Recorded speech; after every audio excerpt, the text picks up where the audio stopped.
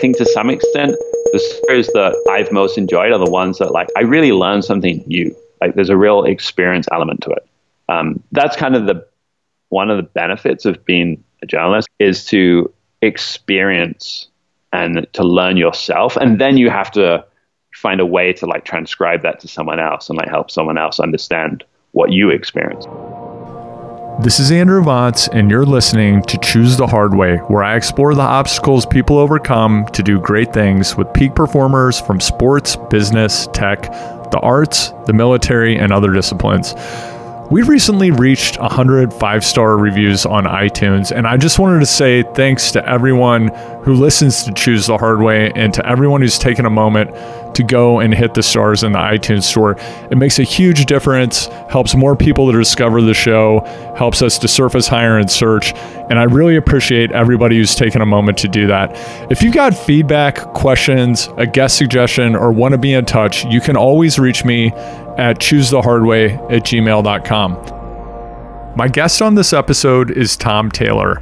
Tom is one of the brightest, humblest, and most insightful minds covering the intersection of science, technology, and sports for outlets including Sports Illustrated and SportTechie. Tom has a Ph.D. in Aeronautics and Astronautics from Stanford University and an MS in journalism from Columbia University.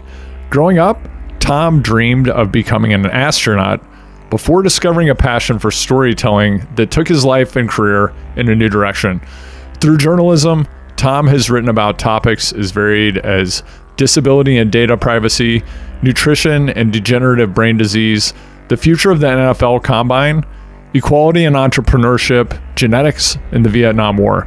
Now, it was a real treat to get to have this conversation shortly before Tom moved from the San Francisco Bay Area to Spain for the next chapter in his life and career. To learn more about Tom, read some of his favorite stories, or contact him, please go to dailytomtaylor.com, and you can find that link in the show notes. I decided, like, I've always wanted to ride from from San Francisco to LA. Like, that's always been like something I've wanted to do. Because you have a death wish? Is that why? Just because it seems close enough that it's doable, right? Yeah. In without too much planning, but and the coastal road, is beautiful. So it's not like I'm just riding through some industrial wasteland. And I've ridden 200 miles through Kansas, and that's obviously a very different experience to ride along the coastal road in San Francisco, in California. But I've kind of always wanted to do that, and I'm totally not trained enough this year because I injured myself pretty badly back in February, and I have to leave the country soon. So I was like, maybe I should try and do it. So I guess at the beginning of last week, I rode from Ocean Beach to Carmel the first day. And then the second day I rode from Carmel to Santa Maria, which is about total 2/3 of the way. It's about 300 miles total. You add those two together. And then about 30, 40 miles out of Santa Maria, my right ankle started to really hurt. Oh man! So I just kind of limped in, and I realized that it got swollen, and I was like, yeah, I probably shouldn't ride the next day. So, but it's so weird because it got swollen, and I strapped it up and I iced it, and all of the swelling has kind of gone away. And I just went to the doctor kind of last week when I got back here just to check on it, just double check. And immediately they're like, okay, we've got to take an x-ray. We've got to take an MRI. And I'm like, wait, what? And now they haven't really told me what the results of the MRI are. So how dramatic. And I have to go. They won't. Right. No, they weren't well, so they kind of did tell me the results in some way, in that I've been dealing with my urgent care, who hasn't been very communicative with my primary care doctor. And the urgent care nurse called me up and told me it was serious, but wouldn't tell me what they're treating me for. So I'm like, well, what can I do? Like, and they were like, just go by pain. If it's too painful, go to the ER. And either I have a high pain tolerance, or I'm just not in pain. But it just doesn't, like, it feels a little odd, but it doesn't really, like, I'm not like staying awake at night in pain. So it's a flesh wound. It's a mere flesh wound. You're operable. Right. Yeah. Like, you're like, you got the wrong guy if you want to talk about whether this hurts. Right. Like, what do you mean? Like, what kind of pain? I should have told them that. So earlier this year, back in February, I crashed in a crit and I broke my hip, and I drove home because I didn't think it was that bad. So like, I should have told them that I'm dumb enough that I will break a bone and like not and ignore it for a while. Yeah. So you did make it to LA though, or what? Oh, so I got to Santa Maria, and I wanted to see some people in LA just to say goodbye as well. So my plan was always to travel super light. So I just stayed in hotels, so I didn't have to carry like a tent or sleeping bag or anything like that. And I figured the easiest would be to just ride down to LA and rent a car and then drive home. So instead of renting a car in LA, I rented a car in Santa Maria and then just drove down for the day and then drove back. After your ankle blew up or your Achilles or whatever, you did the entire ride that day, or did you bail at some point and like go get a car? So my plan was to do it in 3 days. So like one day from Ocean Beach to Carmel, one day from Carmel to Santa Maria, and the last day from Santa Maria down to LA. Yeah. So I bailed the morning of the third day because I woke up and I was like, I kind of feel okay. And I looked at my ankle and it's like swollen and weirdly red. And I'm like, yeah, I probably shouldn't do that. So you didn't even get on the bike that day then? No, it was, and I walked a little bit to go and get a rental car, and it was pretty painful walking. So you coward. Yeah, I know. I'm a wuss. All right, but before we get into other stuff, you mentioned that hip break, and I think that the big mistake there was probably ever deciding that the next step in your athletic career was to jump into crit racing. But like, what went down in that race? And what's a crit for anyone who's listening who might not know what a crit is? Right. So it's an intense, like, short circuit bike race where instead of a set number of laps, it's normally like a set amount of time, and you just go around that as many laps as you can in that period of time. But there's a lot of people in a very small space, and like in a lot of cycling, you get great benefit from being really close together. And like, if you tuck in behind someone, like, cycling is a sport where like aerodynamics and being able to, sit in someone's wake, like, makes such a difference. So in crit racing, it's not just like everyone trying to go around as fast as possible. It's everyone trying to go around as fast as possible while no social distancing. I mean, this was before like the pandemic, but like everyone wants to be like as close as possible the whole time. Sweating on each other. Sweating on each other. And literally, like, the sweat's flying. I was just telling somebody last night, they were like, oh, they mentioned somebody. I was like, oh, yeah, I know that guy. Like, he's actually sweat on me before. Like, I remember drafting him, and his sweat was, like, flying back and coating me in a training race. Right, yeah. It's like when you get, like, that droplet of whatever, and you're like, hopefully that's from their water bottle. Yeah, so... And because it's like such a short like circuit, normally pretty steep, like pretty acute, like tight turns, which make it obviously even more intense when there's a lot of people trying to get around like a narrow corner all at once. And I'd done a couple of, there's like a training, I'm sure there are training series across the US for crit racing, but like there was a training series nearby, and I'd done a couple there, and that was on a much more benign, I guess, circuit. It was more like really a square. So like there were sharp corners, but it wasn't like crazy intense. And it was super fun because like in the training thing, I kind of went into it like playing around a little bit. Like my fitness at least for like a Cat 5, which is kind of, although I don't know whether they changed the name of Cat 5, but they changed how they do it. That's like the category of rider in like the US cycling kind of thing. And Cat 5 is like the lowest, the novice. Like I've ridden a lot, so I was kind of like, had pretty good fitness for someone who was in that category as a racer. Just enough to break your hip. Well, but like in the training things, it was really fun because I could just like I could like break people. Yeah. It was kind of fun. You see someone and you go and you just want to see where they'll hang on to you. And like I didn't mind if I lost. I was just kind of interested to see what the dynamics, like the social dynamics of crit racing was be like. And it was just interesting to see, the people that will go for those breaks, the people that will try and chase something down. And anyway. Yeah. You just wanted to impose your will.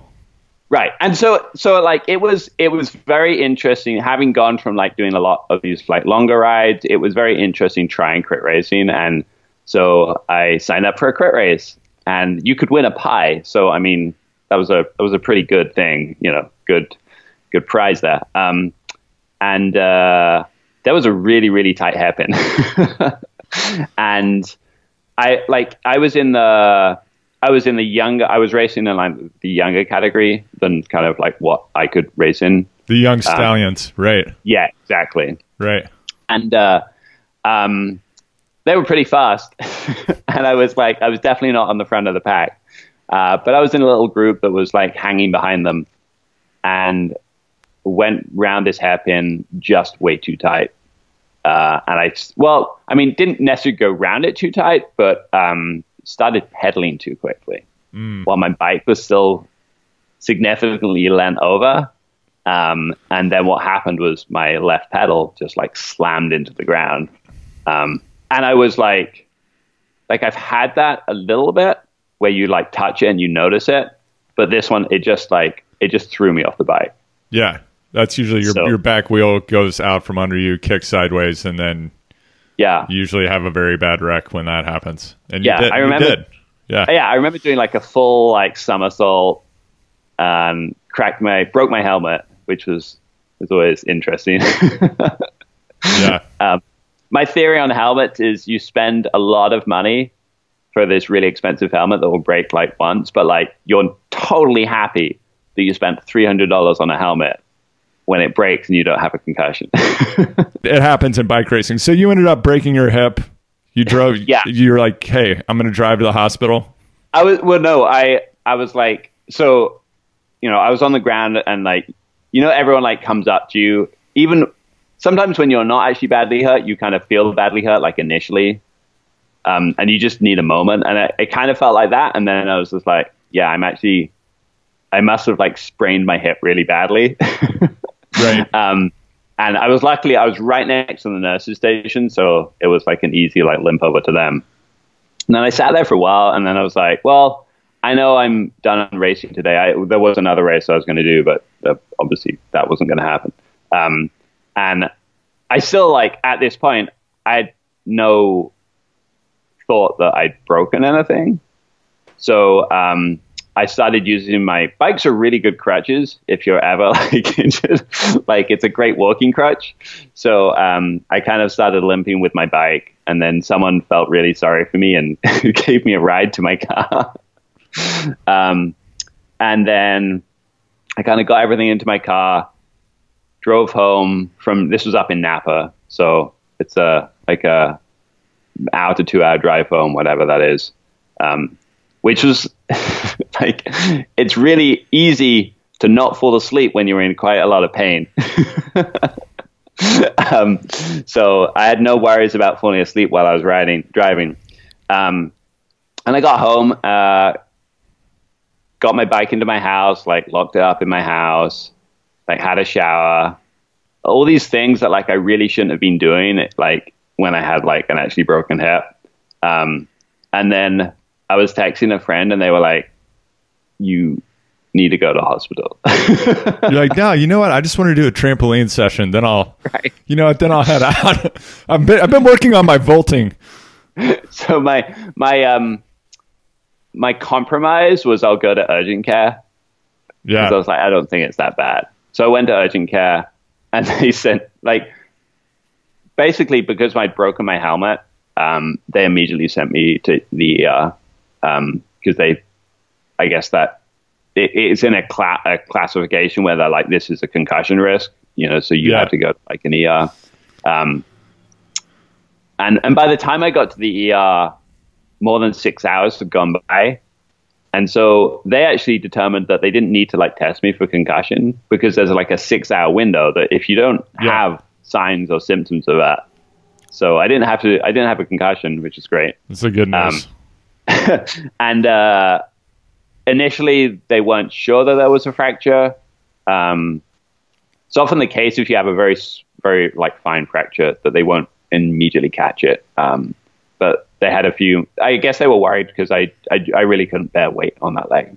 So they thought it was probably something more severe. And they found that there was basically a pretty hairline fracture. Nothing was displaced, which was good because ultimately, like I spent a night in the hospital. Actually, I spent a couple nights in the hospital, and they were thinking that they would do an operation, and they determined that because nothing had actually moved, they could basically get away without doing an operation. And there are inherent risks with having an operation, so it's kind of good to avoid it if you actually don't need it. But I still was basically in the same like post-op recovery, even though I didn't have an operation, which was basically absolutely no weight bearing on my left for 2 months. Wow. Yeah. But then it healed up and you got back to it. Then it healed up. I mean, I still have some, like, it's amazing. I don't know if you've had any significant leg injuries, but it's amazing how your body just forgets how to use the muscles correctly. Right. Yeah, totally. Yep. Like, you start walking around with your like hand on your butt because you're like, is my glute firing when I walk? Yeah, no, totally. Yeah, stuff gets pretty out of whack. Yeah, and I still have a little bit of like in the sort of like the linear like forward motion. A lot of the strength has come back, but some of the side to side motion. So like in cycling, it's generally much more linear. You don't really have so much like side to side. Although like side to side muscles will help give you control and stability on the bike, and like reduce fatigue and stuff like that. But so that's where the kind of deficits are right now. So as you mentioned earlier, you're getting ready to leave, but like before we get to that, maybe tell me a little bit about how you ended up in California. Everybody's got a special story. Well, so back a long time ago, my dad was a pilot, so like an airline pilot. So I guess flying and aviation was always something that was kind of in my blood in some way. And when I was a kid, I was that kid that wanted to be an astronaut. And tell me a little bit more before we go on. I want to hear a little bit more. Like, how did that manifest? Like, what were you doing? Well, my dad was also like super interested in like the space program and still is kind of stuff. Because he was a pilot, I don't know exactly how, but he would sometimes like when you're an airline pilot, especially back then before like 9/11. So this is like when people could actually go up to the cockpit and like chat, and like it was a sort of much friendlier atmosphere. If there were other pilots on the plane, they do the same job. They'd kind of like chat and whatever. And he got to know someone who flew one of the NASA's, I think they're T-38s. They're kind of like I think they use them as chase planes for the space shuttle landing. They also use them as like training planes for pilots and stuff like that. And he's like an ex-military guy. Had worked at NASA for a while and kind of got to know him.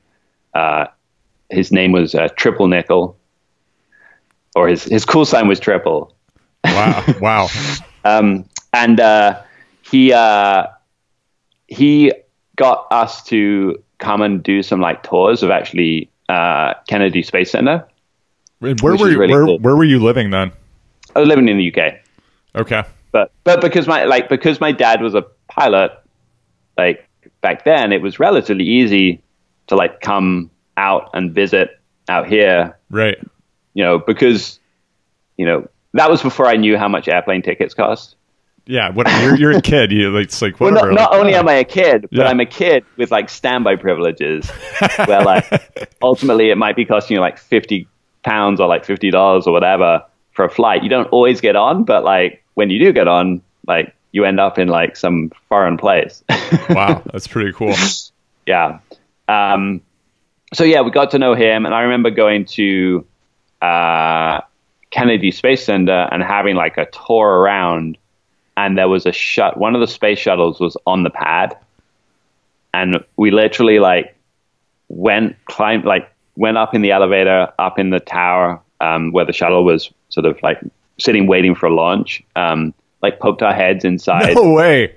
Yeah, like whoa, that's insane. Yeah.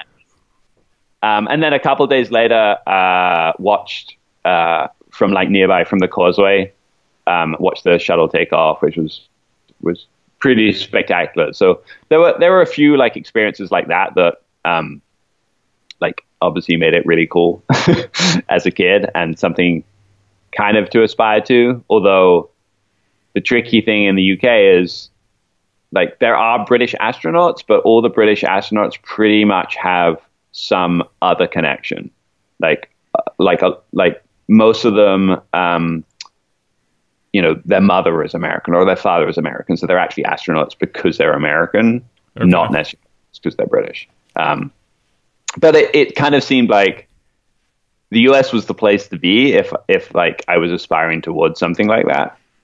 And after my undergrad in the UK, I was looking to somewhere to study, to do a graduate degree. And, I was lucky enough to get into Stanford, so which kind of brought me here. And quick question: it seems like a lot of people who end up becoming astronauts, it seems like there are a couple of paths. One is like either way, people definitely go super deep in academia. They generally have a Ph.D. and then a lot of postdoc work, but a lot of people also go in through the military. It seems. Was that something you considered at all? It wasn't something I considered back then. I did actually like. After, like much later, I was planning to join the British Army until I injured myself and kind of got like canned from that. But that was, it wasn't something I had initially considered. I think partially also because, I'm probably actually borderline too tall for an astronaut anyway. Like they're normally like a little bit shorter. Just, if you're shorter, it's easy to fit into confined space. But in terms of flying in like the Air Force or something, definitely like maybe a little bit tall for that sort of thing. And there are definitely I wasn't necessarily at that time aspiring to be like the pilot of the space shuttle, but more the mission specialist, which is the person who's so the academic background, the person that will, do the experiments and that sort of stuff. Right. And outside of your academic work, were you flying? Like, do you have a pilot's license or did you ever get one?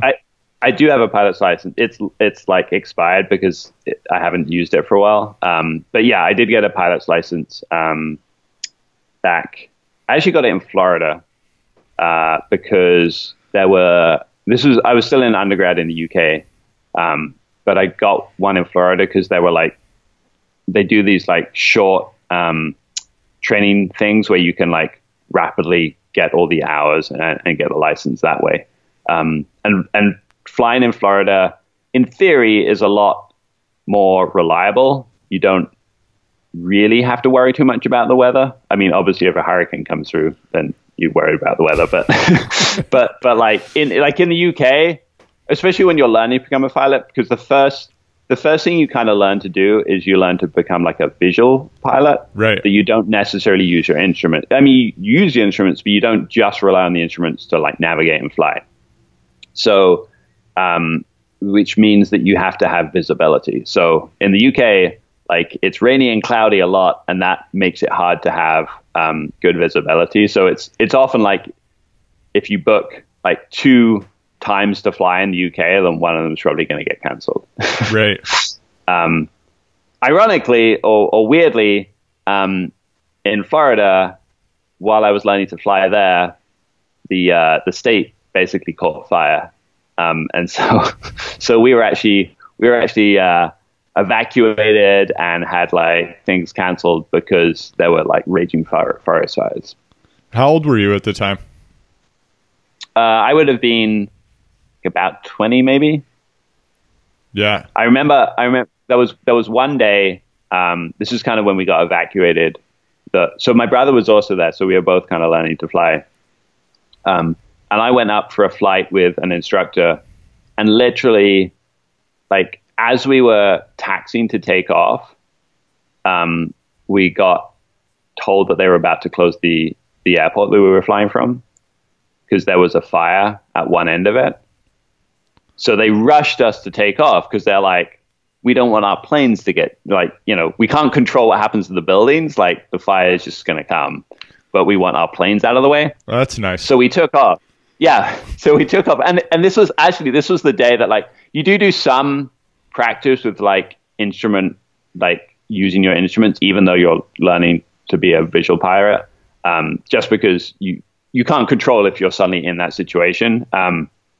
So that is often like they'll put you in like a weird situation.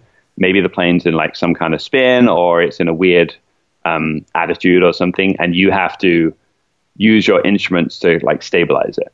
And so we went out to sea to kind of do that, and there was so much smoke in the sky that like I think you're normally supposed to wear some kind of like blinder thing that like restricts your vision a little bit so you don't have that peripheral vision.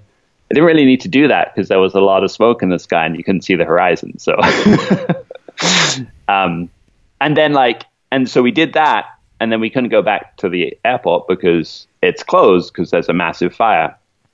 So instead, we flew to Daytona International, which is a pretty big airport. And my instructor took over and did like the flying once we kind of got there. But basically, we came in after, like an actual jet plane. We're in like a Cherokee, which is like a tiny, like, single engine, like prop plane. And we come in after like serious, jet planes, and they leave like a really significant turbulence. So you have to be careful about not, literally the turbulence of those will like flip a small plane upside down. So you have to be careful about that. But you also, we can't spend a lot of time waiting, like a lot of time landing, because they also have another big plane that's coming in right after us. So we came in like as hot as possible, like max speed just above the runway. And then what he did was he basically turned the plane like semi sideways to like get max, like, cause obviously you get a lot of drag if you do that. And just like to slow the plane down, we touched down and then immediately pulled off the runway. So that was pretty epic. So you went through this whole experience. You went to flight school with your brother? Yeah. Were you guys competitive? No, I mean, we were definitely competitive kids. We weren't necessarily competitive then. We were both just trying to get like our licenses, whatever. Yeah. But as kids, we were, totally competitive, I think. That's interesting, but not at flight school. So did you end up getting instrument rated? No, I didn't. No. So I ended up, I got my pilot's license and I flew. So when was that? That must have been like, it was probably 2000. And I got my pilot's license. I flew a little bit back in the UK when I was like, so that was like my last year of undergrad. I flew a little bit then. And then I hadn't done a lot of flying.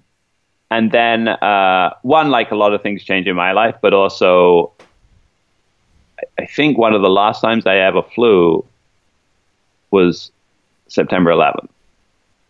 You flew on September 11th. I think I flew on September. I remember I was either flying or I just had to go to the airport for some reason to like, I can't remember. I remember driving back from there and getting home, and I'd either just been in the plane or I'd just been around planes, and my dad was at home watching TV, and it was just like this weird disconnection between like, I've just been in a plane and wait, that's happening? Like, that's not real. And I can think it must have happened so soon that no one at the airport when I left there was aware of it. You know, it was only when I got home that, like, you know, I didn't even hear it on the radio. It was like, it was that soon. So. And then you never flew again. I think I flew once again. But then I started, like, I moved to the US. I also I took a year out and I went scuba diving a lot that year. So like a few things like came up, and by then I just, the tricky thing about all these like really fun hobbies is they cost money and they take time. And so once you add like a new one on top of that, like something kind of gets like squeezed out. And with flying, you then like, it's not like driving a car where once you have your license, like if you don't drive for a couple of years, you're probably pretty rusty, but your license is still valid.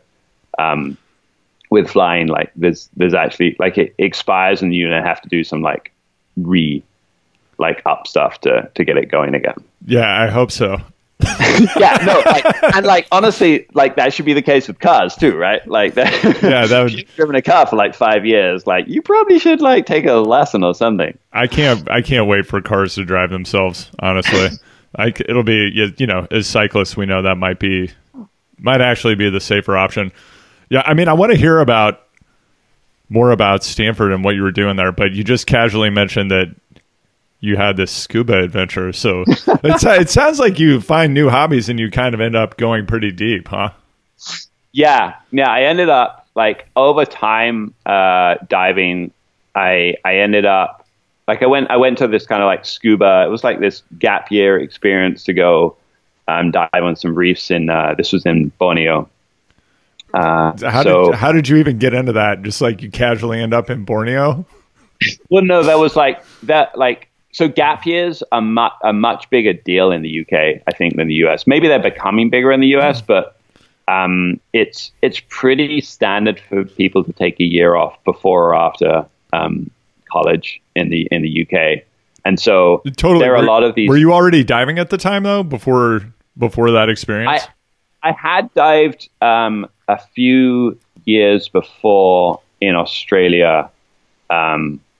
I'd gotten like a basic PADI certificate, so I knew a little bit about scuba diving. But you know, like you get that certificate in like 4 dives or whatever, and then you do like a couple dives afterwards. And like, you know, if you've driven a car 6 times, you probably don't really know how to drive a car.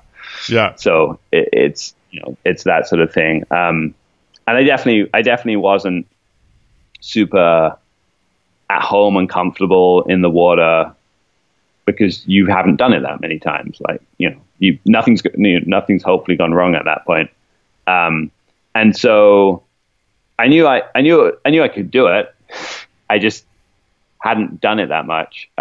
So I got to do this sort of like 3 months out in Borneo, basically counting fish, like looking at coral reefs. And like basically the idea was to survey and to like record what wildlife you saw there, which was definitely interesting, especially from the point of view of understanding what that ecosystem is like, you know, and understanding the roles the different animals play in that. And that's kind of cool. Like there are these fish that are cleaner fish that other fish will come up to them and then they'll basically eat the sort of algae or like parasites that are growing on them. And you get like, you literally kind of get these sort of like gas stations on the reefs where, you know, like they're waiting for like, all the fish are like lined up waiting to be attended by the cleaner fish. And then you get another fish that is like a false cleaner fish that looks like the cleaner fish. So the other fish will come up to them and then they'll just like take a bite out of them. What did you learn about life from observing these fish and creatures? I think I learned like how intricate and how like interwoven it is, I think, which is kind of amazing. And how, like, honestly, the fish were cool, but some of the most interesting things on the reefs were the invertebrates, which could be tiny, tiny little animals. Like nudibranchs are definitely possibly one of my favorite animals, and they're sea slugs, but they come in, you know, a land slug is pretty boring. It's like this gray like lump. The nudibranchs are insane colors, and they come in like, they can be tiny, they can be really big, and they can like have almost like wings or like fronds coming off them. They can also, some of them will basically steal the stinging cells from jellyfish. So they'll like eat like other animals that sting, and then they take the stinging cells and they kind of incorporate them into their own body, so that's now their defense mechanism. And it's just like, I don't know, it's just amazing how intricate and interwoven and just like detailed all of that is. What did you like about diving, and what did you like about flying? Did they like give you a certain feeling, or like what did you enjoy about those hobbies? There's definitely like a similarity. I think the interesting thing about going from flying to scuba diving is, in flying, like you fly and you need a plane, right? I mean, I guess unless you parachute or whatever, but in scuba diving, you actually get a very, like, once you get relatively comfortable down there, you can have a very good sensation of like being like neutrally buoyant and being able to like fly even though you're underwater. To the, you know, yeah, to the point that like when you breathe in and breathe out when you're scuba diving, you actually go up and down because it changes your buoyancy. And you're never really supposed to like hold your breath, because that can be a risk if you ascend or descend too quickly when you're holding your breath. But it's amazing how you can use that very fine control of holding of breathing in to, like, you know, you're floating along and there's a slight obstacle and you can like breathe in to go over it. You know, like, and you start to, like, I think when you start scuba diving, it's a lot more frantic. You definitely see it in people's faces. Because I spent some time as a dive master, like actually working at a dive shop, teaching people. And, you know, when people put the mask on, it kind of squishes their face anyway. But you definitely see like these wide eyes when people are like, whoa, like I have this sting in my mouth, I'm underwater, like what the hell is going on? And then their fins are like, their hands are like doing this, and their fins are like frantically. And then you see the people that have done it a long time, and it's just, they're just much calmer. And you actually, like in scuba diving, a lot of like you have a limited amount of air or gas that you're breathing. So the more frantic you are, the more you burn that up. So like you can do a lot more if you basically just relax. It's like a force you to kind of relax. And I know I definitely went way deeper in scuba diving than I really had in flying. And to the point that I did some nitrox diving, which is, do you know what that is? Or I think you should tell us more about it. So like there's breathing air, which is like the typical kind of like scuba diving. And that's what most people do, because it's easy to fill the tank with air. But that essentially limits like how deep you can go, because there's the amount of nitrogen. There's about like 80% nitrogen, 20% oxygen in air, roughly. And as you go deeper and deeper and deeper, the pressure of the nitrogen like gets higher, because you have to breathe. You have to breathe the air at a higher pressure just to allow your lungs to like expand against the pressure of the water. And I don't actually know exactly why you get this, but nitrogen at a certain pressure will start to cause narcosis, basically make people drunk. So when you get nitrogen narcosis, you also get the problem of the bends, which is decompression sickness. So like all of that high pressure nitrogen, basically it gets forced into your blood in a solution. But as you come back up, it's possible that can basically, like a fizzy drink, like a soda, like fizz out and become bubbles. And that's basically what the bends is. These bubbles will like get into your blood and like restrict blood flow, and can damage your brain and things like that. So the way to avert the bends is to like come up very slowly, and they have these like decompression stops where you'll stop at a certain depth in the water and wait there for a certain period of time. And if you get into scuba diving, you'll probably start using these dive tables that tell you like, I've been down this amount of time. This is like how much time I have to spend at this period of at this height, etc. And then if you get further, you can actually start using a dive computer, which kind of does it for you and actually gives you a much finer control, because like if the dive table says, I've been down 10 minutes versus 20 minutes, it's like, well, what if I was down 15 minutes? Like, how do I interpolate between that, right?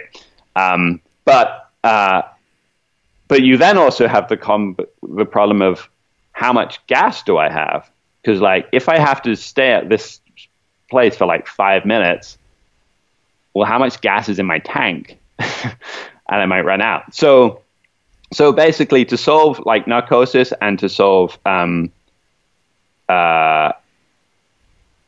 or to get around narcosis and get around the bends, you can start introducing different gases to the mixture. So instead of breathing this mostly like nitrogen oxygen combination, you add other things to it. So the two gases they basically add are like, well, one is like they change the mixture of oxygen and nitrogen. So you can either have more nitrogen, less oxygen, or either way. And then the other one is they can add helium. I've never done heliox, which is like helium oxygen mixture. But I've done like different nitrox mixtures. So different amounts of oxygen and nitrogen. And you also have the other like thing is that oxygen actually gets toxic at certain depths. So it's not like you can just breathe pure oxygen. So I remember, and so you start to also like, instead of having that single cylinder on your back, you'll have like twin sets where you have like 2 cylinders on your back, and then you might have like one hanging off your side, and you literally start to look like the sort of scuba divers you'll see in like adventure movies and stuff like that. And I remember one dive going down. It wasn't that deep. It was like 35 meters, which is, I mean, it's still relatively deep, but it wasn't like a crazy depth.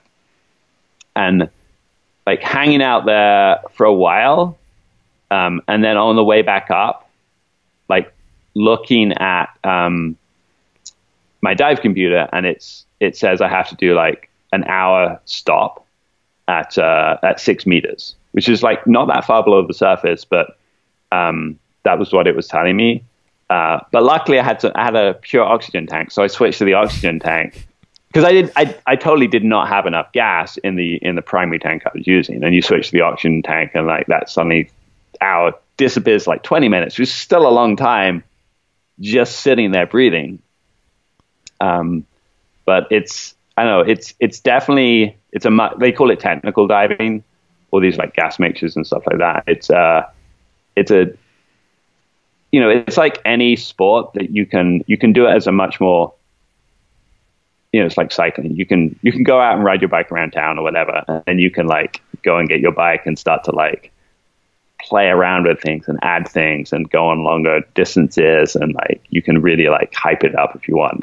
But you need some ability of experience and knowledge to do that. Did your experiences diving change your relationship to relaxation or anxiety at all? Is it just like what you were describing around having to learn how to breathe and relax underwater and maneuver? Is that something you brought with you back out of the water or not? I don't know, but I definitely, so one of the other things I kind of experimented with a little bit while I was scuba diving was like free diving. Yeah, I was going to ask if you did any free diving because it sounds right up your alley. So I did some free diving. Well, I mean, like mostly I do have some longer fins back home, some actual like free diving fins, which are like just much longer than like diving fins, which are normally a little bit shorter. It's basically snorkeling, but you go under and you stay under for a long period of time. So you have no gas tank with you. It's very interesting because one of the thing that causes your body to want to breathe isn't the lack of oxygen. It's the amount of carbon dioxide you have. Right. And to some extent, you can train that. And it's if you go and sort of do some breath hold diving, you'll actually find that the first few dives you do, like on any given like session, it's kind of hard because you actually sort of need to warm up your ability to do that. But then after a time, you actually get better and better at it. And a lot of that is down to that relaxation. The more you can relax your body, the less excess oxygen it starts to burn. And I remember some experiences. I've definitely done the thing. I don't know whether anyone else has done this. Maybe this is me, but if you get a bowl of ice water and hold your breath and put your face in it, you can actually like decrease your heart rate like quite significantly by triggering, like they call it the diving reflex or the dolphin reflex or something like that. So it's like, so that's kind of interesting to play around with. But I remember one day free diving, like on a reef, where I swam down like 20 meters down, and like you swim down and your blood's pumping because you've just been swimming, right? And so because everything's going, like you immediately your body's saying like, you need to breathe, like we need to get some air in there. But if you force yourself to relax, and that's what I did, I basically just like forced myself to just like relax. Suddenly your heart rate drops massively. And then you kind of lose that urgency to go back to the surface. And it's a very strange, I understand why people die doing free diving. I think it's a pretty dangerous sport. Because you become very calm, and I remember this day, like almost forgetting that I needed to go breathe. And like, I had a dive computer with me, and I was basically going off time. And so once it got to a time, I was like, I have to go back to the surface. And it was a little, I definitely, when I got to the surface, I really wanted to breathe, but it's weird how, it's weird how bewitching or beguiling or like just being under there, and like, cause when you scuba dive, you're so noisy. You're like so noisy as a scuba diver, like the air in, the air out, all of this stuff going on. Even your regulator, even if you're not breathing, it's normally there's some bubbles coming out. From the fish's point of view, you're like, they're like, what the hell is that thing? Whereas when you're like free diving, you're actually just an animal that's in that space. So they might be scared of you because you're an animal, but you're a much more natural kind of thing from that perspective, I'd say. So how did you go from scuba to the United States? And like, what did you come here to do? And like, what was it like to transition from a year of that into academia? It was a little weird. I remember when I first came here. Well, one, it was weird because the UK academic system versus the American academic system is significantly different. I'd never done a midterm in my life. Like, throughout all of my undergrad, I never had homework. And then I came to the US and suddenly, like, I have to do homework and there's a midterm.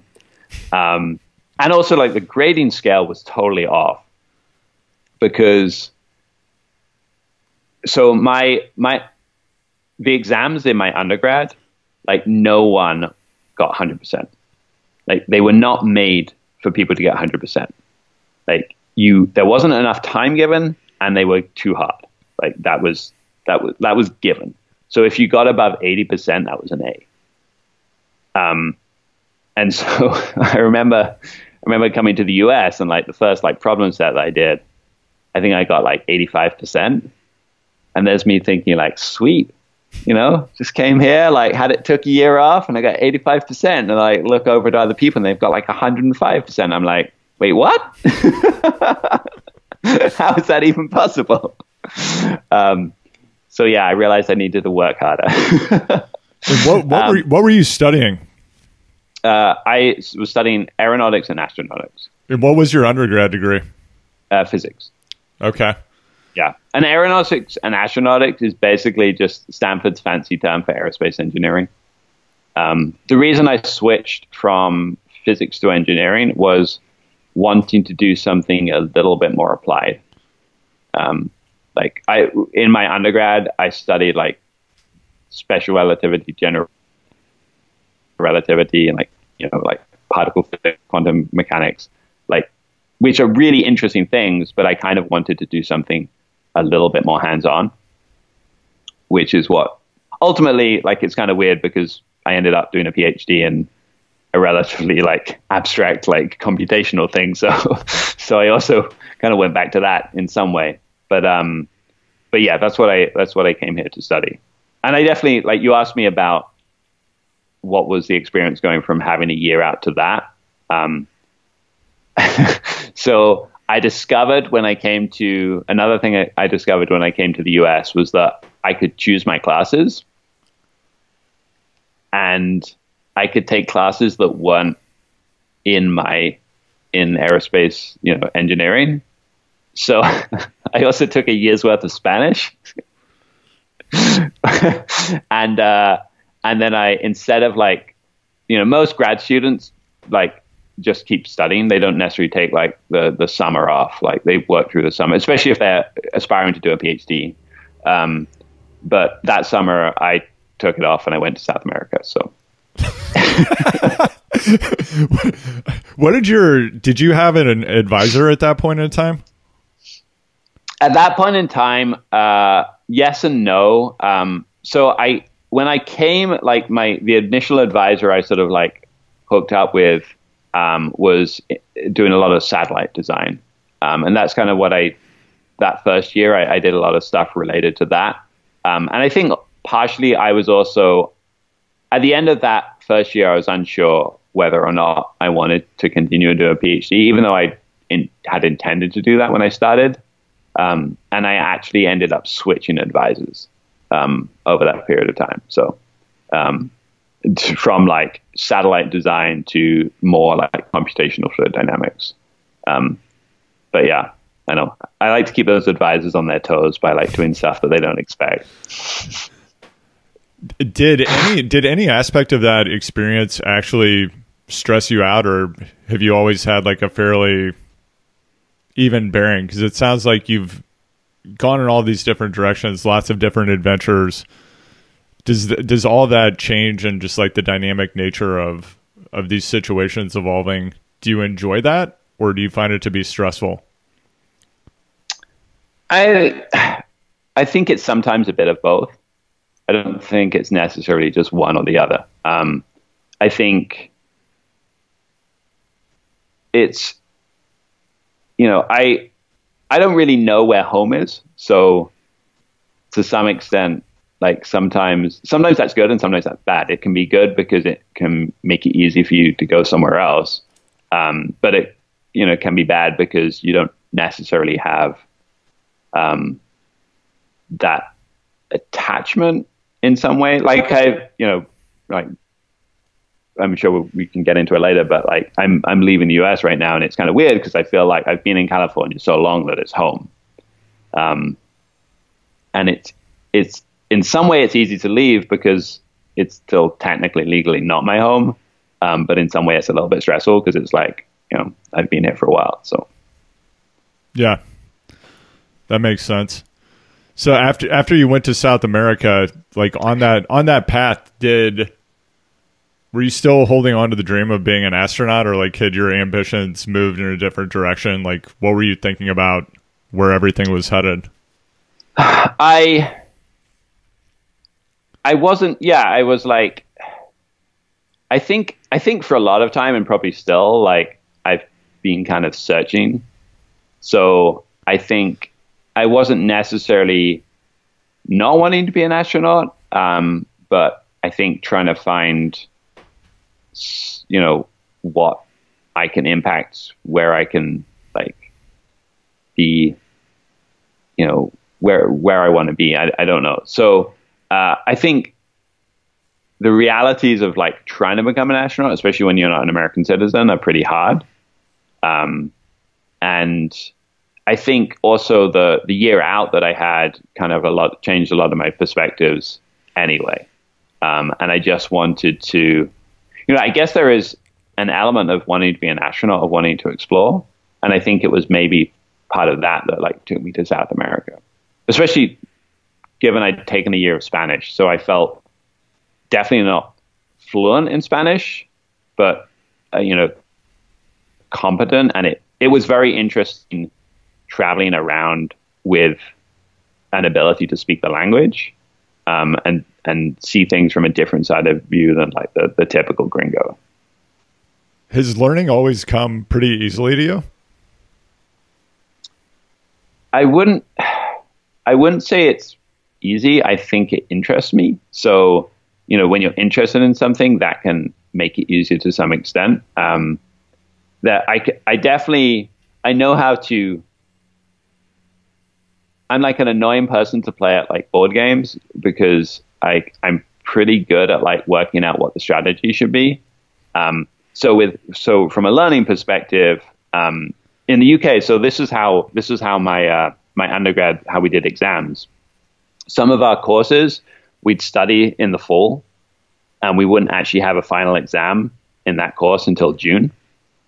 So in those contexts, it became pretty apparent that what you need to do in the fall is take pretty good notes.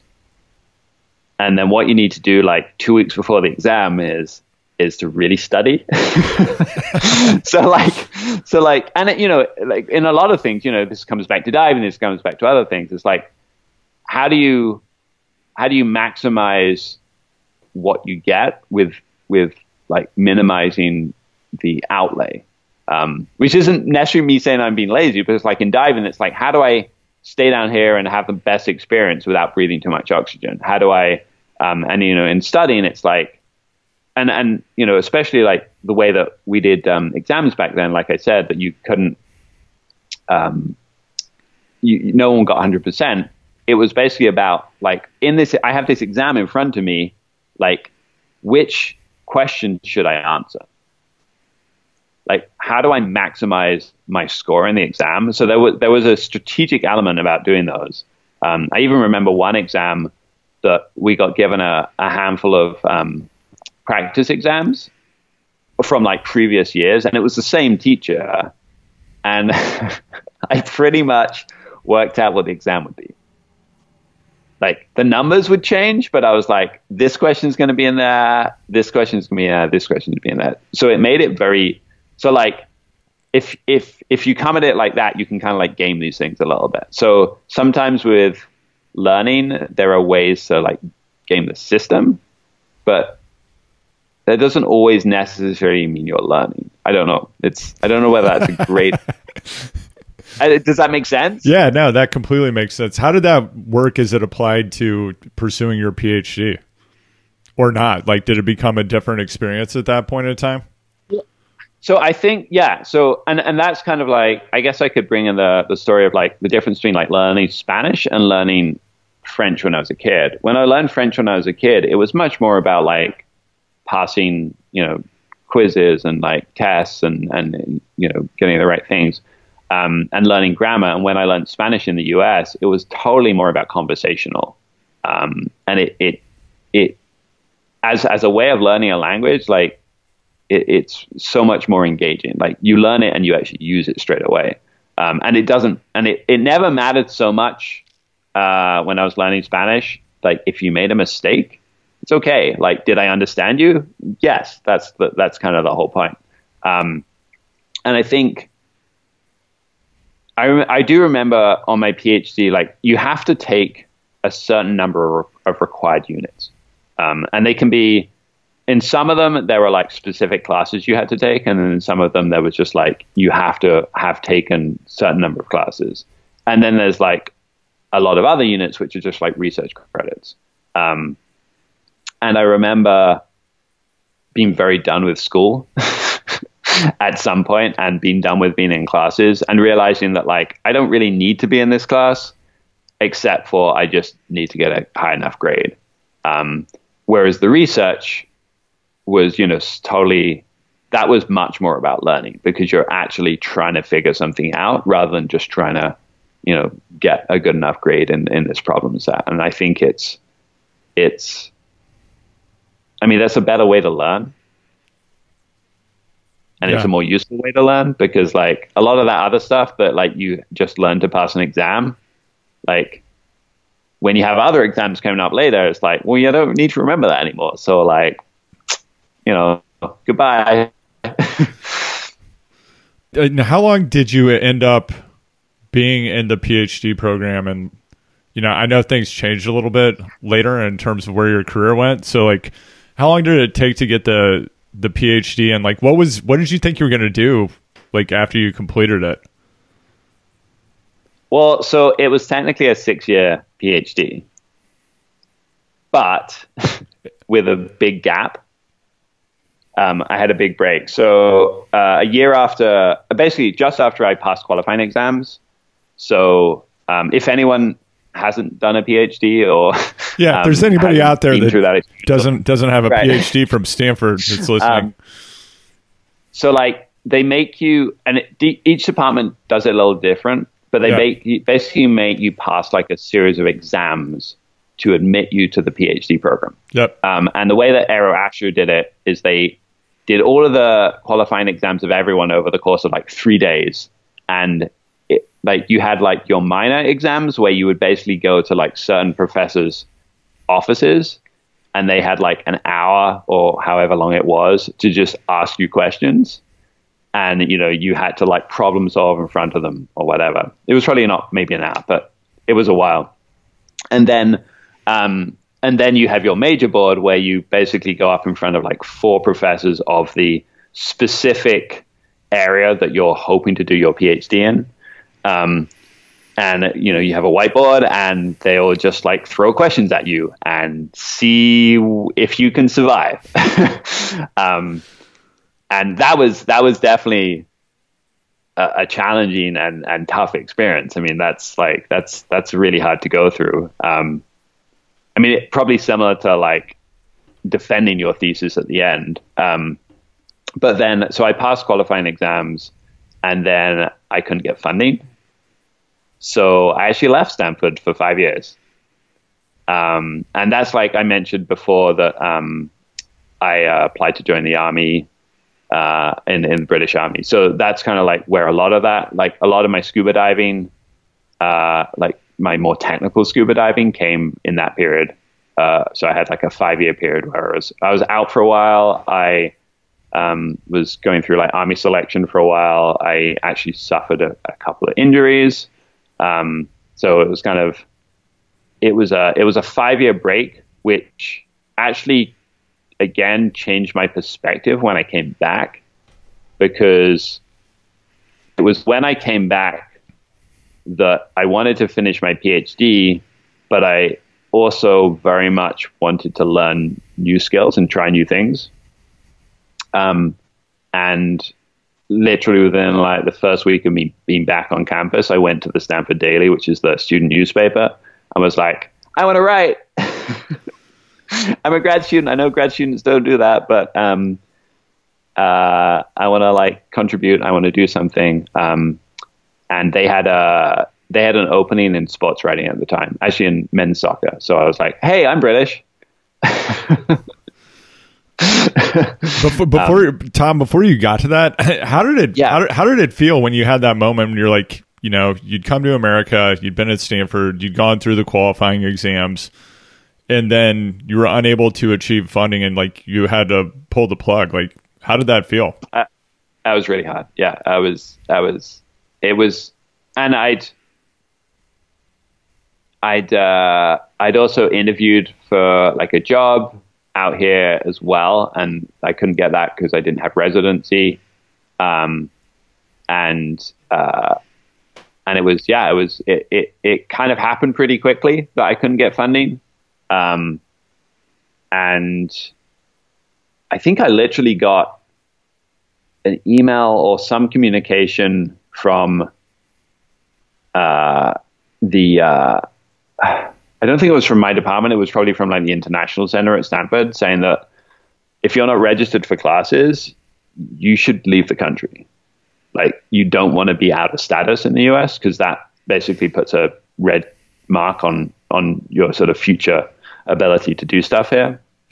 So their advice was like, literally like, leave the country in 2 weeks.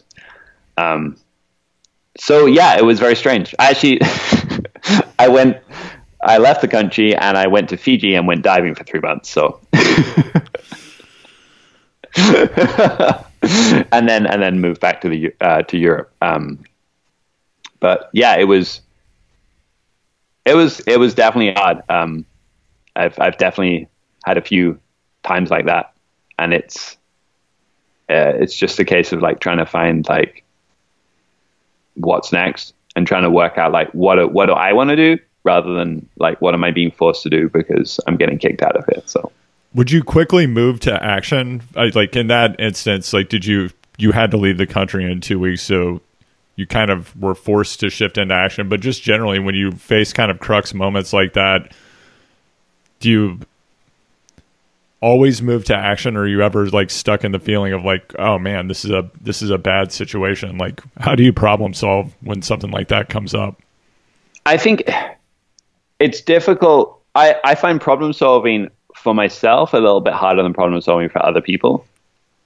I think it's difficult because if there is a clear, obvious action, then like, I think it's easier to move to that. But when there isn't, I think it's a little bit harder. And you know, that gets mixed with like some sadness of having, you know, especially when it's like having to leave a country, it's like, there's some sadness of, oh, I have to leave really quickly. I think like, I don't think I can say it exactly. I think it varies. How did that impact your sense of self, if at all? Well, I didn't really know what I was going to do for a while. So, you know, I think we often define ourselves by what we do, whether it's what we do as a job, as a vocation, or as like pastimes. And I definitely felt like, do I go back to the UK and get like an engineering job? And I think that's partly why I settled in on joining the Army. I felt like, you know, I'm sure a lot of people, because, you know, this was back in 2004. I know a lot of people were joining the military around that time because of, you know, everything that was going on in the world, 9/11, etc. I kind of felt that I wanted to have an impact. And I felt that I was kind of looking at the the engineering corps, the Royal Corps of Engineers in the British Army, and they do a lot of.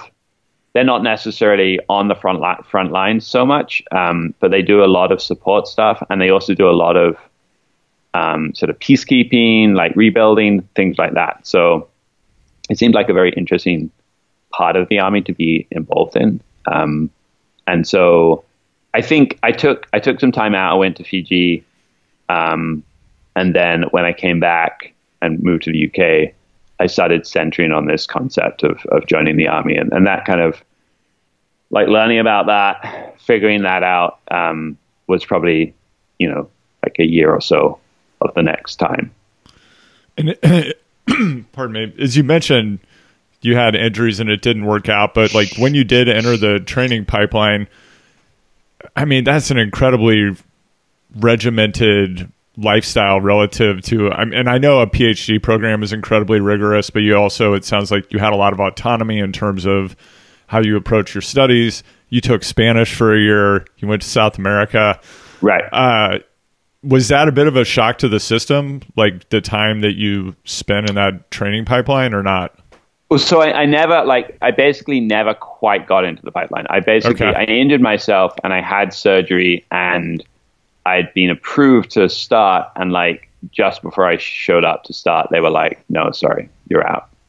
So like I got experience of like being, sitting in with units and being around and stuff like that, but I was never like formally like in actual active training. But yeah, I mean, that was like an interesting question. It's like, that's going to be a very different experience maybe than the freedom of academia or whatever. But I felt that, it's not like you're necessarily signing your life away forever. Like an officer, I think, you potentially only signing up for 3 years. So it's not, it's like going to do another degree. So, and obviously you can stay beyond that, but, it's a little easier in terms of life planning, like going to be an officer than necessarily like signing up as a soldier. Right. So that didn't work out. You end up back at Stanford, and as you mentioned, like very shortly after showing up, things kind of went in a different direction. So can you tell me more about that? And also concurrently, were you continuing with your work on your PhD, or like what was going on? Right. So I guess I want to continue a little bit on the Army thing to pivot into that. One thing I would say is like, one thing I noticed in terms of the Army selection is that, I talked about the being like gaming the system, is like, you can totally, like, I was amazed to show up to some of these like tests or like visits to facilities and stuff, and people didn't know, they hadn't done enough push-ups on their own. They hadn't like practiced these things and worked out how you're supposed to do like the 40 or so push-ups you're given to do in like the minute or 2 minutes or whatever. Like all of this stuff you can do. Like there was a test where you have to, there's an obstacle course, and you can basically go around it as many times as you want. And you get like, I guess you get points for like how many things you go around. But one of the things is a hoop that you dive through, right? And it's like, it's about like the height of a chair or whatever, so it's not like crazy high. And we were actually like, that was like whether or not people went for it was like a thing. And like, I knew that a long time in advance.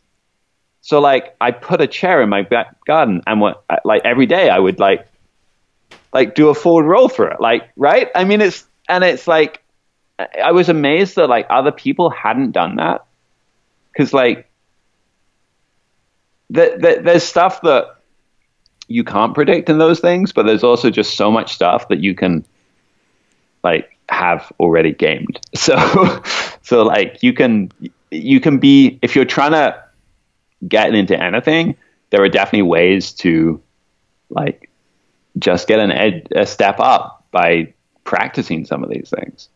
And But yeah, so and another thing, another thing in the Army is one of the tests that they gave us was actually a writing test.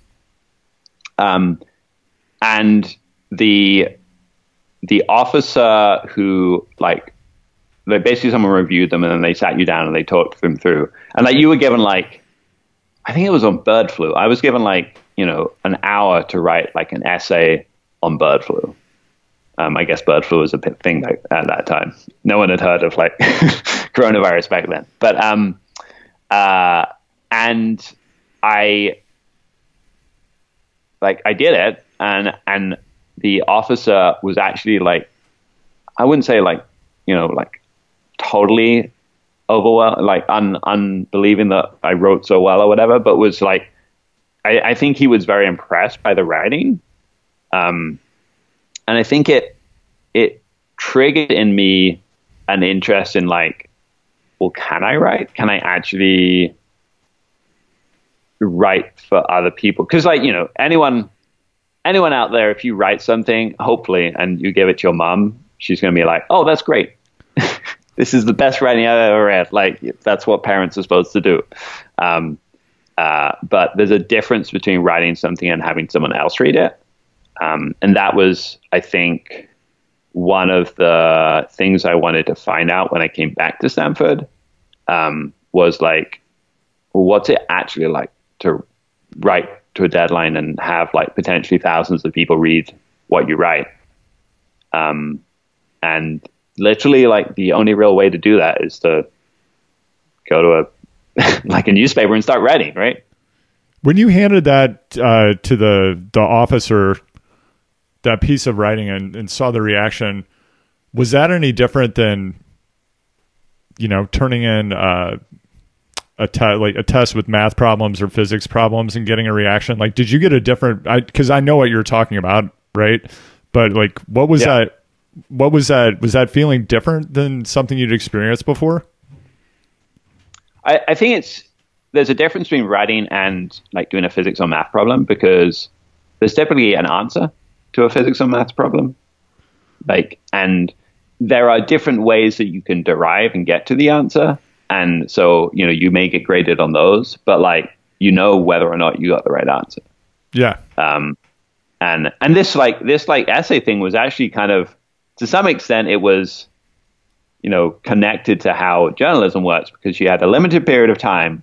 You have to write a coherent essay. You didn't have time to it wasn't on a computer. It was all by hand. You didn't have time to edit stuff and move stuff around and review it and stuff like that. You just had to go, go. So there isn't a fixed answer. There's obviously better essays and worse essays, but there's some subjectiveness and there's some choices that you have to make to do that. So it's definitely, obviously those are much harder to grade because there isn't a correct answer. But as a challenge, it's just very different to, a physics or math problem. So when you got back to Stanford, that was part of what led you to go in a different direction. I just wanted to try. I think I wanted to try a few different things, and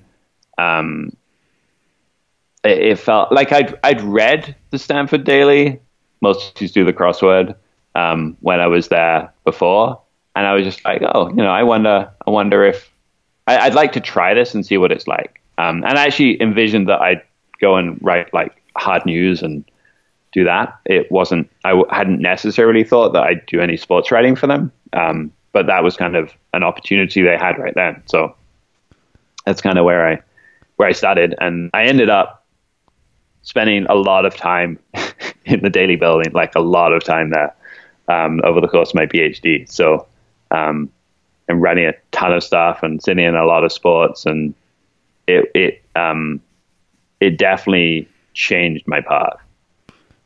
What did you like about it? I think one thing that was cool was, as a grad student, grad students and undergrads, at Stanford generally don't mix much. So, understandably, they have different classes, they have different social sets, but like this was something that, like, yeah, they knew I was a grad student, but I was kind of accepted as just another staff member, and I wasn't getting paid because I couldn't get paid, but no one else was actually really getting paid. I mean, like, they were paid like a nominal like salary, but it was like they were paid, $20 for the 2 hours they worked that week, whereas actually they probably worked like 30 hours or whatever. But it was fun to be part of something. It was fun to be part of like this editorial process of like putting out a newspaper each day, and there were deadlines, and it was just very different from, I'd never written like on a student newspaper or anything like that before. So it was a very different experience. And it was kind of like, it's honestly like if you go to school and study journalism, like that's like a class. That should be a class, that should be what you do. And how did you gravitate to sports writing? Well, partially because like I went and they had like an open thing of like these opportunities. And the key opportunity they had at the time was like men's soccer. And I thought like, that's a way to get my foot in the door at the Daily. So I was like, oh, I know about soccer. I'm British. I know that. So I did that, and then, which was fun, but it was also kind of like interesting because when I'd first been at Stanford, I honestly hadn't been that interested in Stanford sports. Like, I think I went to one football game. I actually went to one like Stanford Cal, like big game football game. And, I showed up without thinking about it, wearing blue and gold or blue and yellow. Like, it was just, I had a t-shirt that was blue and yellow. I didn't even think about it. And like immediately my friends made me go and buy a Stanford shirt. That's how little I knew about football back then. And then when I came back, the experience of like, well, so what I was going to say was, it was interesting. I remember walking to a men's soccer game one day, and I walked past Maples Pavilion, which is where they play basketball, but it's also where they play volleyball. And there was like a crowd of people going in to watch a women's volleyball game. And I got to the men's soccer game, there's no one there. And it was, it's like an interesting thing. So it's like, this is like not how it would be in the UK. Like it's a totally different experience. And, it was fun to cover men's soccer, but it was a pretty small beat. It wasn't like hugely important. And then there was an opening for covering women's basketball that, just after the men's soccer season was ending. So I knew that women's basketball was pretty big at Stanford, relatively big. I knew that we'd done pretty well. So I ended up switching to that. And that was a much different experience. Like, the crowds were still not as big as they should have been for like a program that was like very good. But I'm sitting next to like writers from the AP, writers from ESPN. Like, it was, they actually had like real media conferences. It was, I went to a few NCAA tournament games. So I basically ended up writing women's basketball for the rest of the time I was kind of at Stanford. What was it like the first time you saw your byline like in the paper? I mean, it's definitely cool, like, because it's my name. Yeah, and it's cool to see, because when you write something and send it off, especially early, because like initially I'm just like a writer, and like no one, like I didn't really go to the office early on. I just wrote stuff and sent it in. So you have no real concept of what the final product is going to look like. Later on, I ended up editing. I would be in the office more. So you wouldn't have editorial control, but you'd see the paper getting put together. So you'd see like how things were going to look. But yeah, no, it's definitely, I mean, like, writers love their bylines. it's it's cool to see. It's cool to see it.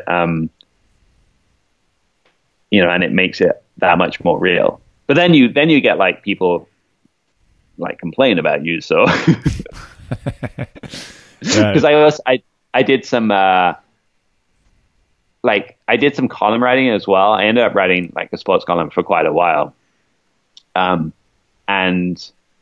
I I think the one that caused the most disagreement, and I think possibly almost didn't get published, was my column that was titled "College Football Takes Too Long." Oh boy! I think like to some extent the people that complain about it, I would say missed my point, which was that it was basically there was a game between Stanford and Oregon, and you know at the time both were I think in the running for like both were maybe undefeated, both had like these huge opportunities, and I went and watched it as a fan. It was at Stanford, and like Oregon just destroyed us. So it's like the beginning of the second quarter and this game's over. Right.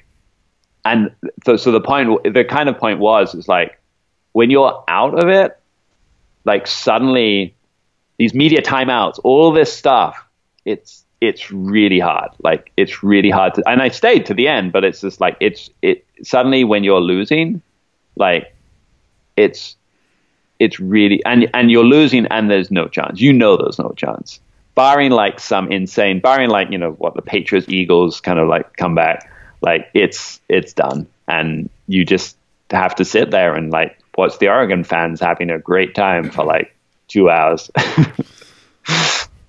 Was it addictive once you got into it? I think so. And I think again, I said like, one of the things was like being more around the undergrads. And I ended up with a lot of friends who were undergrads then. And, they're much more connected to the school in some way than I think the grad students are. Most right. Grad students have their, undergrad school. And, if they went to school in America, they probably have, their undergrad school that has a great football team that they support, or an okay football team, or a football team, or a basketball team. So, they're less like, it's great that they're going to Stanford, but it's not like this is the school that they root for. Whereas in the UK, sports just isn't a big thing at college. Honestly, the best players in sports in the UK are already playing for like pro teams. They don't go to college. So, Stanford to some extent was my undergrad sports school, from that point onwards. So it was, yeah. I think there was one, might have been my last year. I went to Stanford played 14 football games and I went to 12 of them. So which means traveling quite a lot. So it was very addictive to kind of be part of that experience for a while. So it sounds like community was like a big part of what you enjoyed about it, like both the camaraderie and community of like being on the staff of the paper, as well as connecting more to the place where you were versus being in like a cloistered academic kind of vibe, right? When did it become something that you were like, you know what, like this is what I'm going to do for a living. This is actually going to be my career now. So the year before I graduated was the summer of 2012, and I'd a year or two before that, I'd put in my name to volunteer for the London Olympics, because I was like, I know the Olympics don't happen that often in your own country, so I want to be part of this in some way. I know I'm not competing, but I want to be part of this, and I just put my name in as a volunteer, and I was lucky enough, I think possibly because I had some media experience by that point, even though it was, a student newspaper, I got picked to as a flash court reporter, which is someone that basically interviews the athletes right after competition, and was randomly assigned to beach volleyball, which I knew nothing about, and everyone's like, oh, it's just the women wearing like bathing suits, whatever. But I'm sure it would have been really cool to be part of the Olympic Stadium, be a flash court reporter there and see like all the sort of bigger high profile sports. But the beach volleyball experience was actually super fun because the main Olympic Stadium wasn't really in what most people would consider London. Whereas the beach volleyball stadium was a temporary stadium they built in Horse Guards Parade, which is like, you have Buckingham Palace on one side, you have the Houses of Parliament on the other side. It's literally, you could stand at the top of the stadium and see every famous site in London. It was super intense. I knew really nothing about beach volleyball when I started. And because we were there every single day, and I actually ended up just coming in on days when I wasn't supposed to be working and like helping out. Because we were there like every single day, watching literally almost like every single game. Over the course of the 2-week tournament, the people who were like these flash court reporters, we became experts, like real experts in this tournament. And that, like right at the end, when the real journalists actually finally show up for like the gold medal games, like it was interesting because like we have this like depth of knowledge that they just weren't even close to. And it was a fun little team to be part of. I remember going out on the court and playing after the gold medal match at night. And I think it was, we were providing quotes that were given out to media. It was like the Olympic wire service kind of thing. And I think that experience was just, outside of the Stanford Daily, and it was just like, do I enjoy this, and do I want to continue doing this?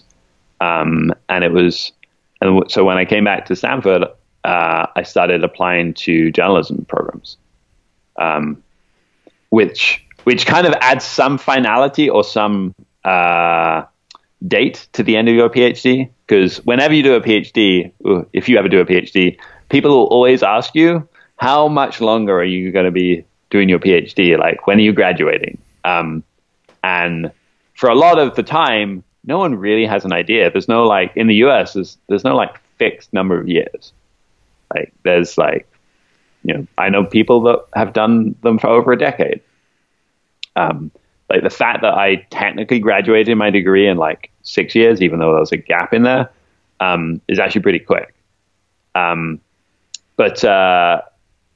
once I'd started applying to journalism school, I knew that like I have to be done like in this period of time. So that kind of like adds some focus to that. And the reason I went to journalism school wasn't necessarily that it's required to become a journalist, but actually it was because I could finish my PhD and transfer my visa to journalism school, and then that would allow me to then, after leaving journalism school, to work as a journalist in the US for at least a year without necessarily having to get a new visa. So it's about gaming the system. Yeah, it's just like mind blowing that someone as educated and talented as you has to go through all these hoops to stay in the United States. It's like mind blowing. I mean, at that point in time, like one thing that's occurring to me is how, with what you were doing and your background, how did you never get roped into tech? Like in terms of like aerospace engineering tech, or what a background in physics and math. Like I just know so many people, I mean, like not pursuing aerospace engineering necessarily, but people who have really deep backgrounds on the quant side, they always seem to get roped into random areas of tech. I don't know. Right. Like I'm sure you have a lot of friends who just randomly like, oh yeah, like they're now doing something for some big tech company or small tech company or writing algorithms or whatever. Right. I think partially that, like, maybe I didn't have the right connections, or I just wasn't looking for that. And like I did journalism school in New York, and at Columbia, and then ended up working at Sports Illustrated for a little bit of time. And like when I was in New York, I mean, honestly, I'm sure New York will disagree, but like the tech there, just like it just didn't feel like a tech hotbed to me. Like I remember journalism school being so amazed at their lack of tech savvy. And maybe I would have found that at Stanford, but I just don't feel that was the case. And so I don't know, it was definitely, I think in some contexts, journalism is pretty backwards with tech, which is kind of amazing. And there are definitely some publications that are more on top of it. But it was almost like going from a much more high tech world to a pretty low tech world. Right. And then once you fully were doing this professionally, like what have been your favorite experiences or your favorite pieces that you've created? I think like overall, my favorite stuff is like the smaller sports or the people like you don't otherwise hear about. I remember like covering like adaptive athletes, like Paralympic athletes, and like they have stories every bit as interesting as like your NFL quarterback. Way more to some extent, because not only, is there a disability, but anyone who's doing a sport that's not high profile probably has to balance a lot of stuff to do that sport. And so the desire to do that sport is pretty significant. Like that person is really in this. And yes, there are certain to be some like quarterback, NFL players or like basketball players who have the similar mindset, but it's not necessarily a requirement, I think, to be those players. And so like I remember, I remember writing a piece about Paralympic sport, which was kind of focused on this concept of like not looking at people with disabilities, but looking at people from a focus of ability, which is actually how classification is done in the Paralympics. They actually pre-classify people according to their disability. So they pre-classify people according to their medical problem, but then they'll reclassify people according to actually what their ability is. Because you can have the whole concept of their different like classification system is to create a level playing field for people to compete. And some people may appear medically to have this restriction, but actually when you actually see them compete, either they're sort of higher up or they're lower down in that classification system. And that connected to something that I was reading when I was working on this that talked about, and I might not have the terminology right, but this concept that there's like two ways to look at disability. There's the kind of like medical way to look at disability, which is saying that like this person is, missing a leg and therefore like has these restrictions and can't do these things, etc. And then there's the like societal way to look at disability, which is like, this person is like, that is like society or the rules that we have or whatever need to be adjusted so that disability isn't a disability.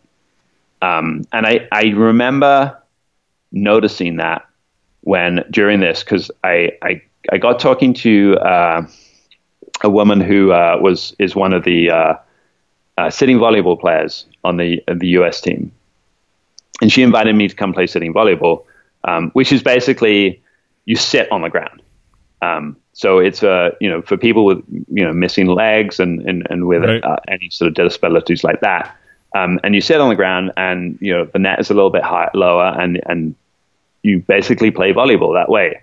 And I got to play that, and I also got to play wheelchair rugby, which is intense if you've ever seen it or played it or whatever. And I remember in sitting volleyball, the experience of, while I'm playing this, I'm like a substandard, not very good at this. These people are crushing me. I can't even get to the balls that they're hitting, and they're always getting to the returns that I hit. And then at the end of the game, I stand up and I return to the real world. And it was the same in wheelchair rugby, whereas during the game there really was no difference. I had no advantage over people. But at the end of it, I sit up out of the chair. I even remember, coming into that, and I sit in this chair, and it's a super narrow chair because it's not really made for someone that doesn't have, because people with these sort of spinal injuries lose a lot of function in their lower legs. So the hips are sort of much more compressed or whatever. But so it's not a comfortable chair.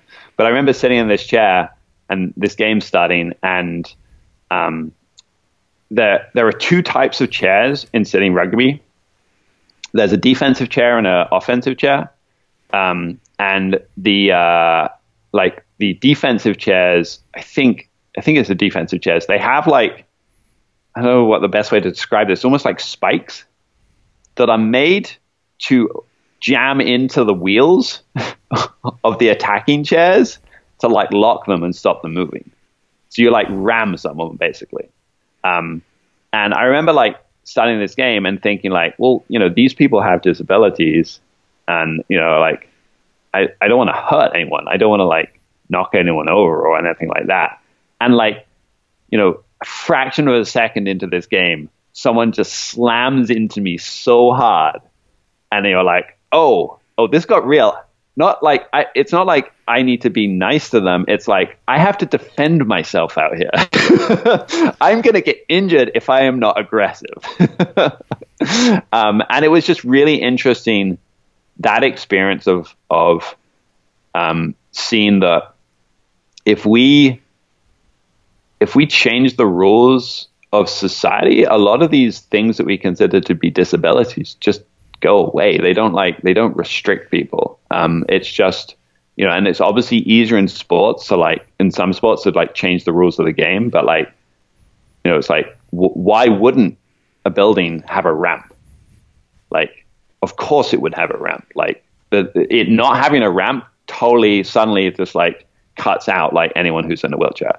And ways that you could, people who are visually impaired, why would you not find ways to kind of extend that for them? So that experience was really, really cool. I remember I was lucky enough to go to Laos with Rebecca Rush, I know she's been on your show before. She's become a good friend.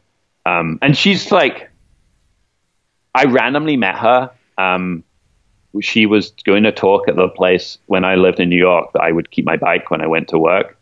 And I kind of randomly met her through that. And honestly, she's probably the person that, I had a bike at the time, but she's the person that inspired me to really start riding a bike and do more things. And yeah, a few years ago, she invited me to come ride part of the Ho Chi Minh Trail that she'd already ridden with a group of other people who were going. And I wrote a story about that. And it was just, I don't know, it was amazing to see those places and really experience how bad that war had been. I mean, there was one period where you're riding through a trail through the jungle, it's like a road, and you see all these beautiful ponds everywhere. All these little round ponds, the villages, you'll have a little round pond, and then you start to it's almost like someone then points out to you that oh, those are bomb craters. And then suddenly, like, the realness of that comes through. So I think to some extent, I don't know whether this is really answering your question, but I think to some extent, the stories that I've most enjoyed are the ones that, like, I really learned something new. Like, there's a real experience element to it. That's kind of one of the benefits of being a journalist. I don't know if you kind of share the same concept from your writing, but is to experience and to learn yourself. And then you have to find a way to, like, transcribe that to someone else and, like, help someone else understand what you experienced. But yeah, absolutely. That completely resonates with me. And I mean, that's part of why I started this podcast, because I really missed that aspect of being a journalist. And I also found, when I was active as a journalist for over a decade, that I had a lot of transformative experiences and really powerful experiences, like what you just described with adaptive athletes, lots of things like that. And, then there's what you actually have to write on deadline for a publication that needs a certain thing. Right. And often, like, the magnitude of your experience or the transformation that you might have had or that is possible to tell the story about simply does not fit in the commercial work product that you have to produce. And personally, I found that to be pretty frustrating. At the same time, like, I wouldn't have had those experiences, which I consider to be a privilege, had I not had the commercial side of what I was doing. And that's also part of why I wanted to do this podcast and have people like you on, because your writing is amazing. You're an incredible person. And also, I know you've had all of these experiences beyond the scope of the stories people may have seen attached to your byline. And I think it's really interesting to learn a little bit more about the stories behind the stories.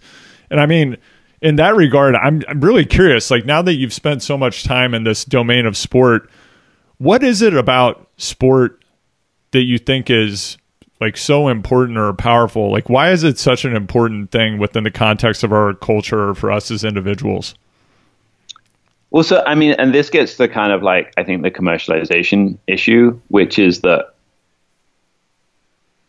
like, I have written some stories related to, like, NFL and stuff like that, but I think sometimes this pressure to produce the best commercial piece takes us away from, like, the best story, like, the most impactful stories that we could tell. Like, I'm sure if anyone has a chance to, like, write a profile on Tom Brady, they're probably going to do it. But, like, we've done that. Like, I'm sure that not much has changed since the last one that was written about him. But unfortunately, that is one that will get read a lot, and therefore is one that is prioritized. But I think sports, to some extent, like, and this is kind of, like, coming from a sports journalism background, is kind of a little bit lost its way. I think it can be hugely inspiring, like the ability to see, humankind achieve things that seem, unachievable, or just to see achievement is truly inspiring. But I think sometimes that gets lost in just the need to, like, play games, the need to win sometimes. So something I've been doing for the last couple of years is coaching rowing. So I also ended up becoming a rower, and I think coaching high school rowing. And I think it's so easy to see there's a lot of pressures put on these kids, like college scholarships. It's like, oh, you have to win your first race. You have to, like, do all these things. And I worry that suddenly these sports aren't becoming fun. Like, there are so many college athletes who quit after 1 or 2 years.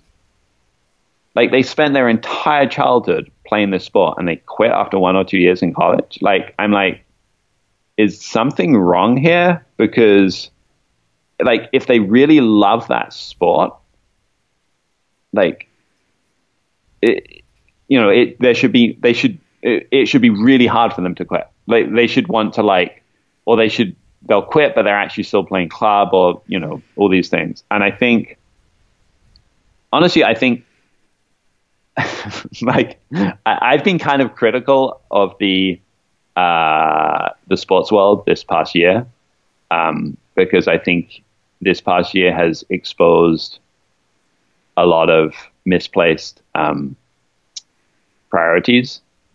And I don't think the NFL should be playing right now. I don't think, I think a lot of the biggest sports teams, instead of playing their season, should have been doing something proactive to solve this kind of pandemic that's going on, or to, engage with all those kids who are stuck at home, and some don't even have good Wi-Fi. They're struggling to do school. This was the opportunity for the pro sports world to be well, actually, it's not all about sports. We'll make our money next year, and we can make a lot of fans this year by just being good humans. And I think sports has kind of lost its ability to be fun to some extent. And as someone who's spent a lot of time in sports, that kind of worries me. I don't necessarily have the answer, but I think that, I can't even remember what the question was, but I think that, and to me, that's also a similar thing. It's do I want to keep writing about sports right now? Because it feels a little irrelevant. But as a practitioner of sport yourself and as a coach, what meaning does sport continue to have for you, just as an individual? Or what do you, right? So I think on an individual level, it's hugely empowering. We've been for a lot of this year, people have been stuck inside. It's this ability to be outside, to be in nature, to understand and be at one with who you are. When I go on bike rides, I turn my phone off. I do have a bike computer, so it will give me some data or whatever, but a lot of it, it's just to eat some more. Do I how hard can I go? Riding down the coast road, it was so beautiful to see this stuff and be out there alone. And I think it's a way for us to step away from the rest of the world and be in this space that, we can be with friends or whatever, but it's just, I wouldn't say it's a distraction. It's almost sometimes a more real place to be. Because honestly, being out on a bike ride on the coast road feels way more real than being on Twitter. Yeah, completely. And I don't know what your experience has been, but as someone who's gone deeper and deeper and deeper into cycling over the course of my life, and I was always into it when I was a kid. I don't feel that I particularly, this is a fixed mindset, but just as a kid, I was the youngest kid in my class. I was small. I was always slow. I remember reading Bicycling Magazine and looking at training programs and seeing if you want to race, you need to go on a 3-hour ride on Wednesday or whatever. I was I could never go on a 3-hour ride. The idea of going on a 100-mile bike ride when I was 12 or 13 was just, I was just that's just not possible. But as an adult, I've gone deeper and deeper and deeper, to the point of messing up my heart and a lot of other things, maybe a little bit too deep. But, I think one of the most important things that's taught me is that I can do more than I think is possible. And I can go deeper than maybe I thought I could. And again, you don't necessarily want to keep going back to that well too many times, because there are limits. But there is something about sport that's very transformative, and that can open up new dimensions of how you perceive yourself, and in turn, how you perceive other people or connect to other people. So, yeah, I mean, what you're sharing really resonates with me, and I'm sure it resonates with the kind of people who tune into this into the show. So, I mean, as you think about what's next for you, like you're at kind of like another crux moment. I don't know if you're gonna go scuba diving like 5 minutes after we get off this call in Fiji, or what the plan is. But as you said, like you're on your way out of the country pretty soon. It sounds like what's next for you? Where do you want to go? So right now, I'm planning to fly to Madrid. That's a very literal answer, Tom. No, I'm getting that. In part because like the world is so confusing right now, and it's hard to know like what the political situation, what the coronavirus situation is anywhere. And basically, I realized that there's a window that if I wanted to like get residency in Spain as a citizen, there's actually still a window I can do that. So I was like, wonder. I speak Spanish and I lived in Spain for a little bit, so it's kind of like maybe this is a time to try and see what that's like. So I bought a ticket to Madrid, and then I'm gonna get a rental car, and then where am I gonna live? So it's not like literally like right now the plan is that I have a ticket to Madrid, and then where I go from there, I don't 100% know. I think I want to do something that's impactful. I do really enjoy storytelling. I just don't know how to do that. I have, or like what the exact like role that might be. I do have some ideas for books that I've kind of started working on. I have like this awesome. There's a Paralympian I know. He's technically not a Paralympian yet because he's never competed at the Paralympics, but he's a rower. He's a guy that maybe I should connect him to you. He was born with various disabilities, yet managed to kind of cheat his way into the army, and then ended up in the Navy. Went to SEAL training. Like has never really like he's achieved far more than most people that don't have like actual like physical disabilities, and is now basically trying to like qualify. He qualified a U.S. boat for the for the Paralympics in Tokyo. He just needs to win trials to ensure that he's in that boat. And I think there's there are some really interesting characters in that, and I think it's also so I think that's a story that I just want to know more about, and I think possibly there's like a story or a book in that. So there are some things like that. I would love to be in a situation where I could innovate more within journalism, which I personally think journalism just doesn't have that much innovation in it. I think most, like a lot of publications, their websites aren't really different to what would be in print. And I think, like I've talked before about like why aren't there choose your own adventure news stories? Which is kind of the way that we explore the internet. We go from one site and we follow links and we move around. Whereas when you read like a story about a game, like it starts at the top and you go to the bottom and that's it. But like you actually, I'm sure from your, reporting, you have experienced this. Like there's a lot of stuff that doesn't go in there. Yeah. Right? Yeah, there's a lot of stuff that doesn't go in there. Yeah. And there are great stories. There's like, there'll be like a paragraph or a couple paragraphs where you're like, I really want this in there because it's such a cool anecdote, but it just doesn't fit. And eventually you have to cut it. And so like, why can't you create something in such a way that all of that can fit in there, but like there's like different ways through the story. So I'd love to try doing some of that. I have some tech skills, so like that's something I can potentially start playing around with. But, you know, to some extent, there's a reality of like, I need somewhere to live and I need some money to live with. So, well, as long as you have bikes with you, I think you'll be in good shape. How many bikes are going on this trip? I'm only taking one bike. I'm traveling pretty light. I'm leaving my mountain bike here.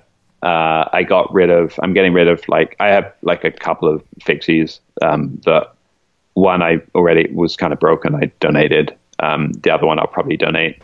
And then I have my road gravel bike and my mountain bike. So my mountain bike's probably going to stay here for now, just because it's definitely the bike I use less. And I'll bring the road or gravel bike, whatever you want to classify it as. So you'll have wheels. I'll have wheels, yeah. I mean, that bike's now got like 14,000 miles on. So yeah, it's broken in. It's probably the one I use most. Yeah. Yeah. I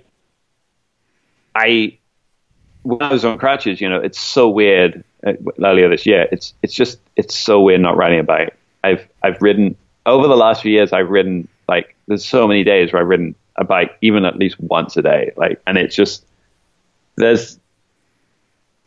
I don't think as a kid, like, I rode bikes enough to have this experience, but it just feels so natural to be on a bike.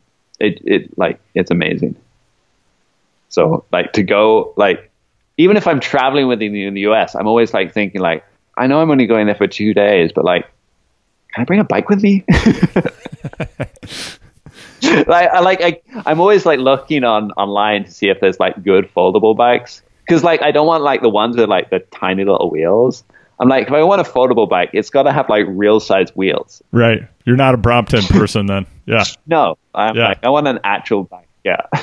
Yeah. Well, Tom, wishing you a lot of success with this next fork in the road. And if people want to be in touch with you or follow you, where can they find you? So I have a Twitter account, Daily Tom Taylor. That I don't use that much, but I'll probably start using it a little bit more. I also, like, dailytomtaylor.com is my website, which just has some older stories that I've written up there. And I think, like, if you go through the content there, you can even find a way to actually reach out to me if you want to say hi. And I think LinkedIn is probably Daily Tom Taylor as well. Awesome. I've kind of like Daily Tom Taylor almost always comes to me. So you're owning that Daily Tom Taylor brand. Well, Daily Tom Taylor, thanks again for your time. Awesome to get to catch up. I always enjoyed talking to you, and I knew that there were many more stories beneath the surface. And in fact, it turns out they might have been 10 leagues under the sea. So good to chat, man, and good luck on the next phase of your journey. Awesome. Thank you so much. If you have questions, comments, feedback, or want to suggest a guest, please reach out to @HardwayPod on social or email me at choosethehardway@gmail.com. I've had times in my life when I've been in hot pursuit of my dreams and gave up when I hit obstacles I didn't think I could overcome. After more than 2 decades working with the world's top performers, I've learned that to be the best in the world or just find your own personal best, you have to choose the hard way. There aren't shortcuts or hacks that will get you there. And you're going to fail over and over and over along the way. Through Choose the Hard Way, I hope to empower more people to reach beyond who they think they are and just keep going, no matter what they encounter in life, so that they can reach their goals and dreams. You can help me make it happen. When you take a moment to subscribe to Choose the Hard Way, leave a review and rate the show on iTunes or wherever you listen. It only takes 30 seconds. I truly appreciate it, and so will the people who you help to find the show. You can also sign up for the Choose the Hard Way newsletter to get more information about episodes, guests, and other awesome things when you go to choosethehardway.com/newsletter. You are what you overcome. Choose the hard way.